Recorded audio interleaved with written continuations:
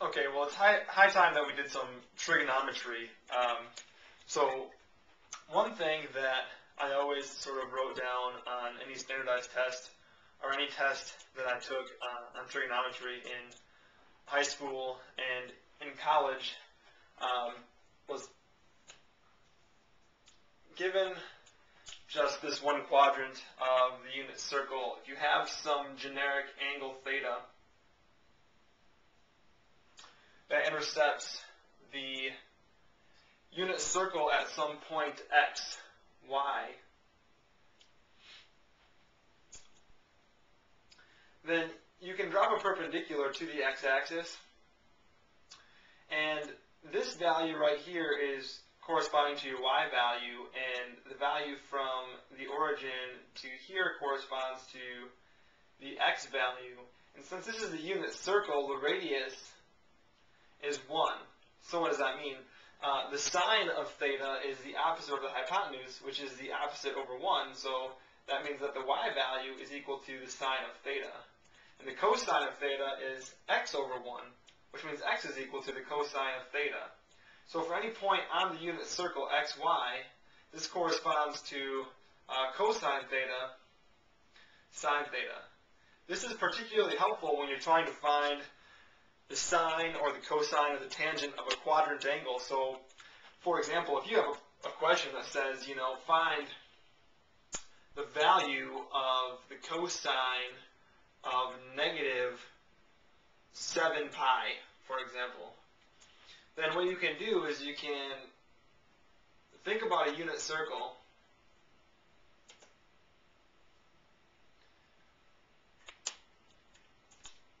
I'll draw it in red here. So think about a unit circle, and find out where negative 7 pi is. So here we're at theta equals to 0. There's negative 1 pi, negative 2 pi, negative 3 pi, negative 4 pi, negative 5 pi, negative 6 pi, negative 7 pi is this point right here. That's negative 7 pi.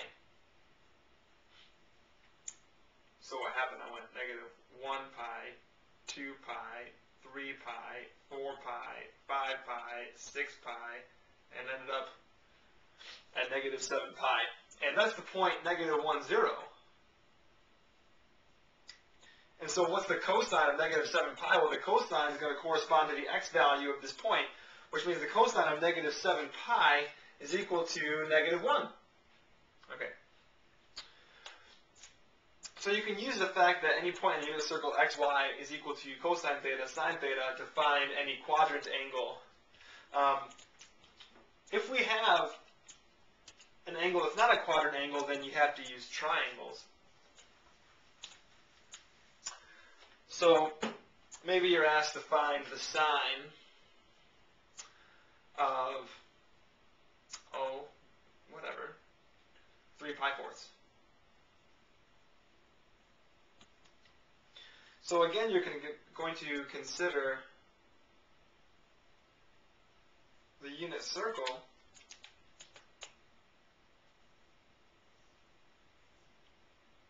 And where is 3 pi fourths? Well, there's pi halves, so here's pi fourths, or 45 degrees. Here's pi halves, or 90 degrees. Here's 3 pi fourths,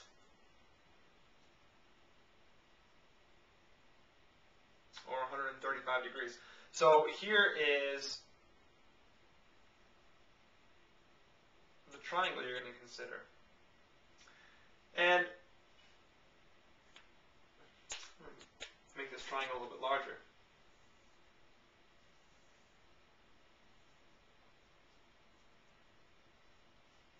Where this is your right angle. So this is a 45, 45, 90 triangle, which means the side lengths are 1, 1, and the square root of 2. So you're trying to find the sine of this. So the sine of 3 pi fourths, here's your reference angle. So it's opposite, which is 1, over hypotenuse, which is root 2. So the sine of 3 pi fourths root of 2, and then we're going to rationalize this by multiplying the top and bottom by root 2. So multiply by root 2 over root 2.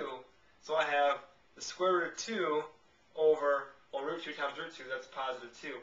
Now, the sign corresponds to a y value, and then you have to think about this, is your y value in this case positive or negative? So here, this point corresponds to this point. So is the y value of that point positive or negative?